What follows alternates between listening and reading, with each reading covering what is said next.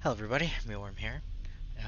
We're still in the test server today, and in this video we're going to go through the new command burst modules. This is not going to go over the ships in detail that use these. This is just going to be an overview of the modules, what they do, and their skills, and then how they look when used out on the grid. So, first and foremost, these modules can only be used by the command ships. I'll show you what it looks like. One, all of the ships have command in the name, and then two, when you're in the ship information, it has to say can fit command bursts. There's no other ships that can do that. There are the Battlecruisers, there's T8 and T10s, and then some T8 destroyers that can also fit these, and those are the only ones. So don't expect to slap this onto your interceptor or onto your cruisers expecting it to work. So let's actually kick in. Now you'll be able to find these are mid slots, so they'll be under mid slots, and here at the bottom you'll have command modules. There are three different types, shield, armor, and skirmish, and we will get into those differences here in a little bit. What I do want to go through first are the similarities and how they're going to work as a group of modules. So this whole top section here is basically going to be the same across all of them. And so we'll go through these really quick. We have simultaneous activations and simultaneous modules. Activations mean that only one boost can be active at a time. So if you're in a fleet with multiple shield bursts, multiple armor bursts, multiple skirmish bursts, that means that you can only get bonuses from one of them. You cannot stack them up, only one at a time. Simultaneous modules means that only one of each type can be fit on a ship. So you can fit one of each, but you cannot double or triple up on them. The fitting menu will actually take it offline and tell you that you've reached the maximum number of modules. The other one here is only available within Fleet 1.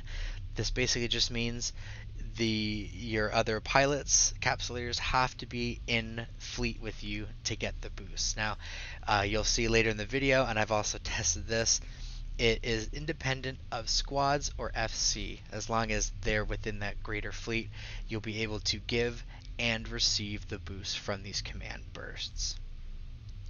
The middle stuff here, power grid and fuel consumption, these will change based on the meta level of them. In this case, we're looking at the core, the meta level 8s. So all of the core meta level 8s, regardless of the type, will use the same power grid, have the same range, and use the same fuel consumption. And as you go down, those will also go down.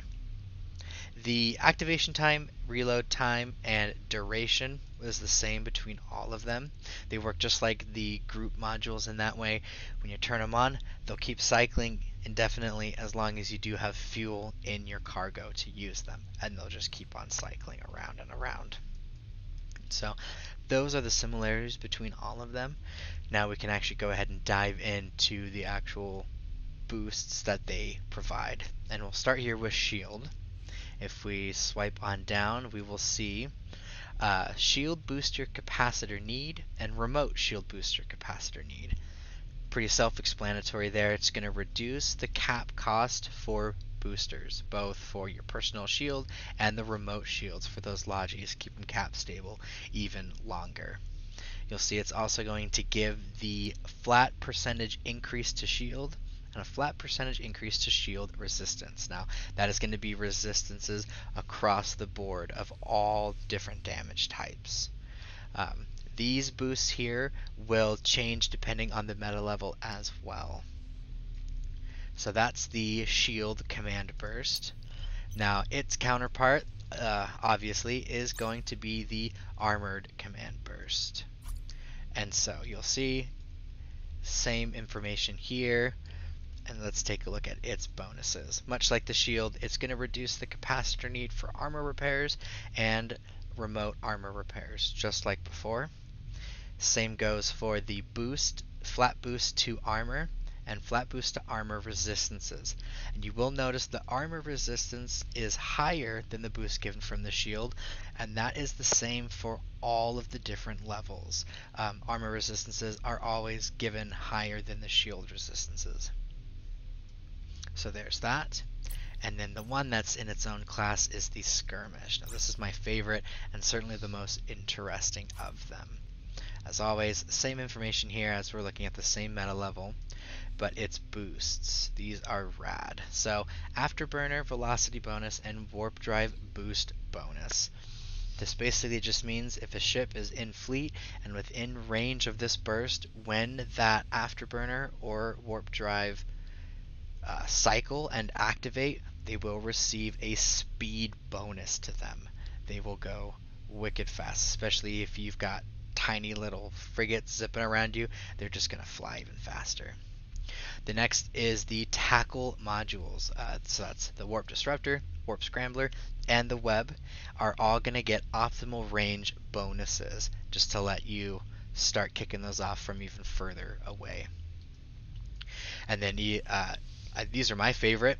It reduces the signature radius. Now, these bonuses do apply to yourself if you're giving them out, as well as everyone. So this will reduce the signature radius as well as the inertia modifier. So you'll be able to pivot and orbit faster. You'll be able to turn and align faster as well while you're in the range of these command bursts. So that's basically all three of those. There's only three. There's not a lot to them. Now in EVE Online, there were things called scripts where you'd actually go in and configure what boosts you're going to give out. It's all simplified here for Echoes, and it's just going to give all of them out, just like the group capacitors do. Now, for each type of command module, there is an associated skill.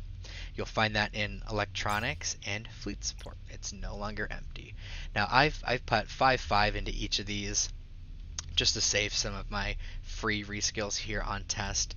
The skill points required for each of these are universal. So it was about 8 to 9 million SP to get to 5/5 on each of these. So if you want to spread thin, you can do that. If you want a hard spec, you can also do that.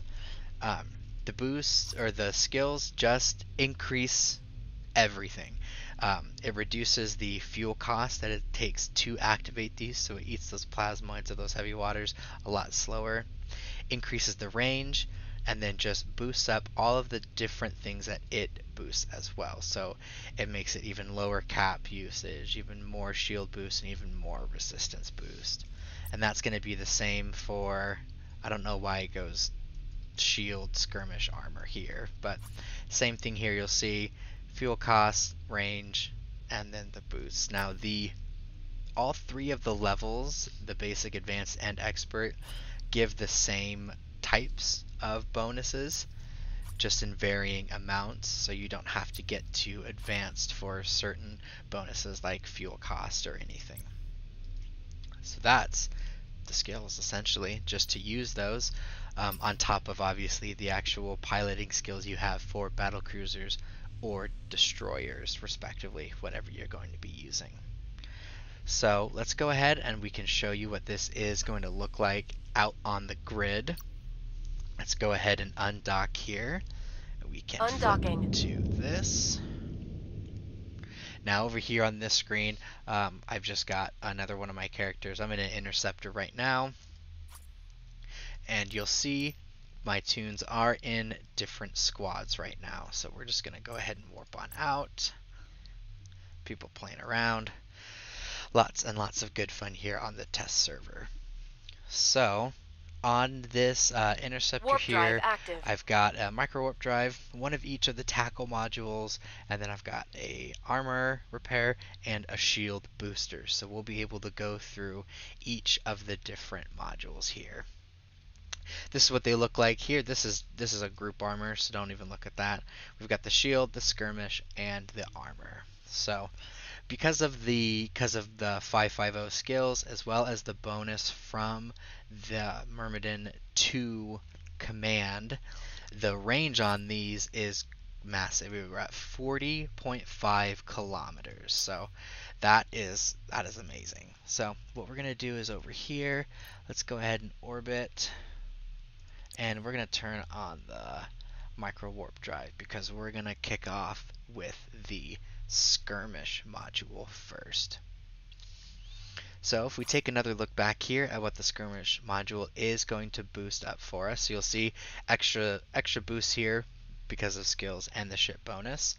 So we're going to get an afterburner velocity bonus, optimal ranges for all the tackle modules, signature radius, and inertia modifier. So if we really wanted to, what we can go through here is we can get a before and after. So I've actually already done that. So we'll take a look here. So our speed, we are at 39.75, and then the ranges of our scrambler, 13.75, the web, 11.2, the disruptor, 22.5.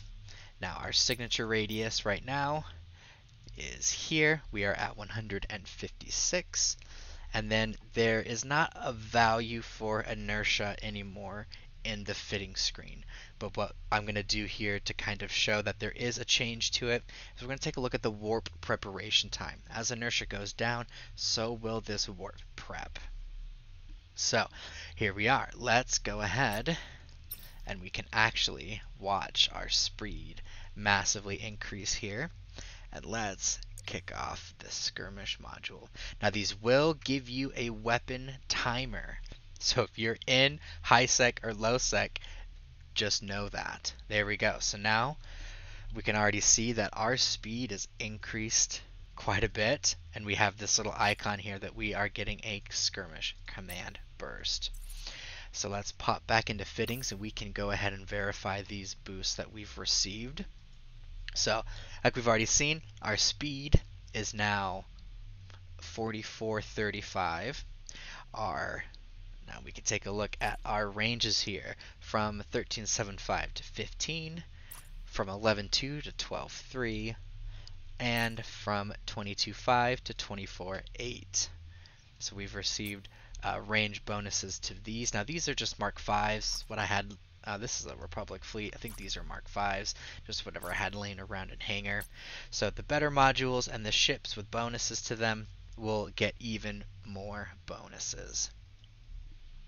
Now, if we go ahead and take a look next at our signature radius, we're now at 144. Now, granted, this is an interceptor, so its signature radius is already minuscule. But if you've got bigger ships or even Guardians, other command ships, armor links, Logis, this is just going to heavily reduce those signature radiuses. Alrighty, then up next, then inertia. Again, there's not a value for inertia, but we can check. Our warp prep is now 1.61. So we've gotten all of those buffs from, in this case, 34 kilometers away. Very, very rad. So we're gonna go ahead and let this one die down. I guess we'll keep the micro warp drive on. Why not? We'll let this go away. And let's go ahead and remove that. Let's go ahead and we're going to do the shield ones next. So we'll take a look up here. We'll go back into our fitting screen. So first and foremost, let's go ahead and pop this up. I've already done the hard work for us. So our capacitor right now is going to be 35.3. We don't have a remote booster, but it will work in the same fashion. Our actual shield value right now is 774, and those resists are 0, 20, 46, and 50. So now let's go ahead and pop our shield bursts, and then we'll wait. So we're already getting that shield command burst. So let's swing back into our fitting screen. We can take a look. So right now, the capacitor needed for the booster is now at 32. So since these are small modules, the percent decrease is not a lot. This is really just the proof of concept to kind of show you how that it's all working. So that boost is lower. Now let's take a look at our shield values. we're up to 837, and you'll see we now have resistances. We're now at 9, 27, 51, and 55. So then I think we can all guess what's going to happen next is we're going to go through the armor command bursts. So just to get ahead of the curve here, we're going to pop this on. Just like before, it's going to update our activation cost that is currently at 36.4. Our armor, oh, I do not have 3,000 armor, so that needs, I don't even know how that ended up, so let's go ahead and fix that really quick. Our current armor is 924. I think I read the top value. There we go. 924 armor, and then those resistances are 50, 35, 36, and 10. Here we are. So now let's swing over into here. Pop open that. I actually quite like how these look when you shoot them off. I think they look better than the group modules. So there we are. You can see we've got the armored command burst on both sides here. And if we swing into fittings, we can go ahead and verify these. So our activation cost for our Knight small armor repair is now down to 33. Our armor value itself is now armor. There we go. 10, 15, and you'll see those resistances have gone up to now 57, 44, 45, and 22. So, like I said before, the boosts to armor resistances are higher than the boost to shield resistances. That's just one of those things too. NetEase has been working to try to get armor to be balanced in a good place. Now, let's do some fun stuff here. You can actually use all three of these at once for what is a magical rainbow of fleet boosting power. And if we wanted to, we could go back again into fittings. We could verify, our extra boost to everything. All that we really wanted to do here. So that's basically how they're going to work. Now, obviously, this is a closed course.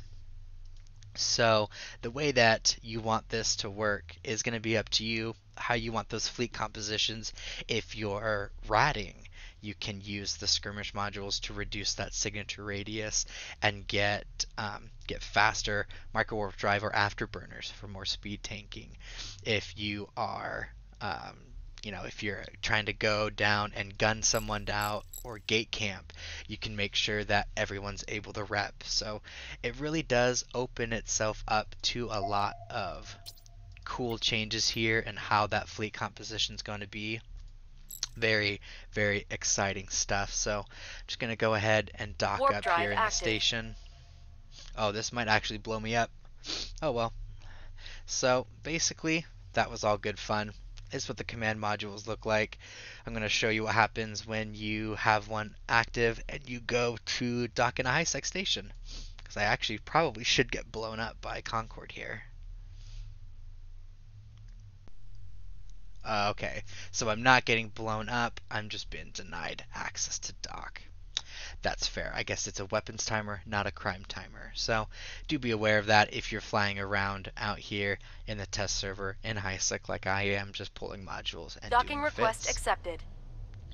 Now, as always, if you have any questions, my Discord is in the description. Lots and lots of videos coming out this week. Thank you for hanging on, and I will see you all in space.